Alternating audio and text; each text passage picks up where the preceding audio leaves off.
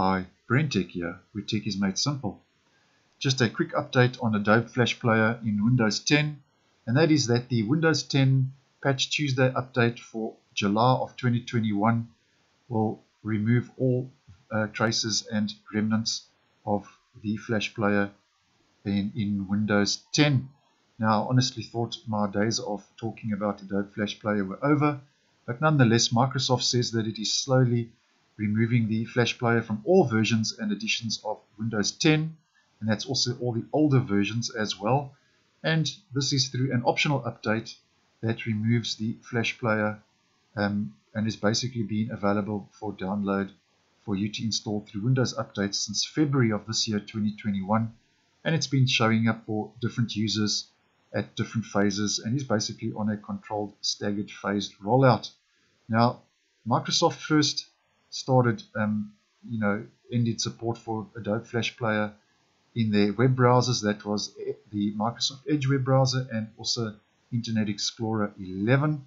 And in February, Microsoft published the optional update KB 4577586 in Windows Update, and that was to remove the Flash Player and all traces of Flash Player from Windows 10. Now, the update I'm talking about is, if I go to the 18th of February, that was when it was installed in my part of the world, and it was update for removal of Adobe Flash Player for Windows 10 version 20H2. That would also be 2004 KB 4577586. Now, the problem with this update is that it removed Adobe Flash Player from your system, but you had to apply the update because it was an optional update and not everybody has actually applied this update. I did apply it, and Adobe Flash has been removed from my system, thankfully, because if you are still using Adobe Flash on your operating system and haven't applied that update, you really are putting yourself at an unnecessary security risk. Now, you'll also notice if you applied KB 4577586, if we just head over to the old control panel, the legacy control panel, it also removed the Flash Player entry in the control panel that used to reside in the control panel for years basically in Windows 10, and that was also removed with that optional update. Now, the new information is that if you haven't applied this update, what's going to happen in June of 2021, that will be the update that rolls out in the latter half of the month, known as a preview build. That's also going to be an optional update, and that will give you another chance to download and manually uninstall the Adobe Flash Player from Windows 10. Now, if for some reason you haven't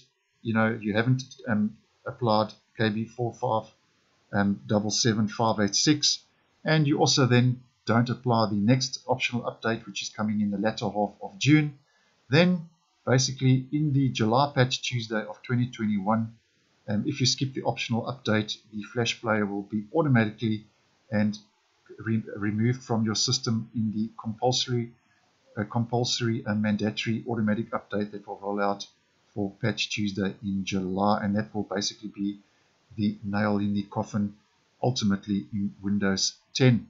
So I just wanted to update you. So, if you are still running Flash Player, there's no reason to run it. It's just a security risk. And apply the update if you haven't already.